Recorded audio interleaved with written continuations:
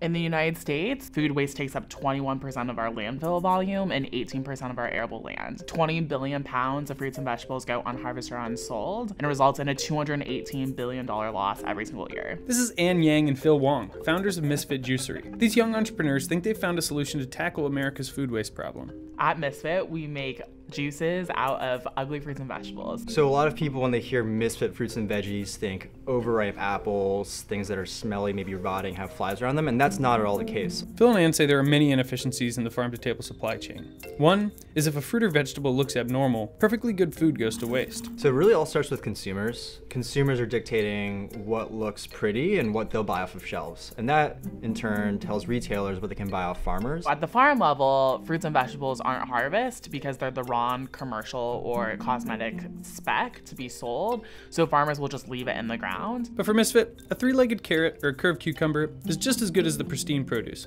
and they can get a discount. We'll get anywhere from a 20 to 40% discount depending on the item. Even though we do get a discount on the product, we also want to be really conscious that we're paying our producers fairly because it is a really low margin industry. At their current scale, they aren't making much of a dent in America's food waste problem, but they have big goals. So long as we're reciting the stat of 20 billion pounds of produce going harvested and sold, and that number is not 5 billion or 4 billion or 3 billion, then we haven't hit our mark.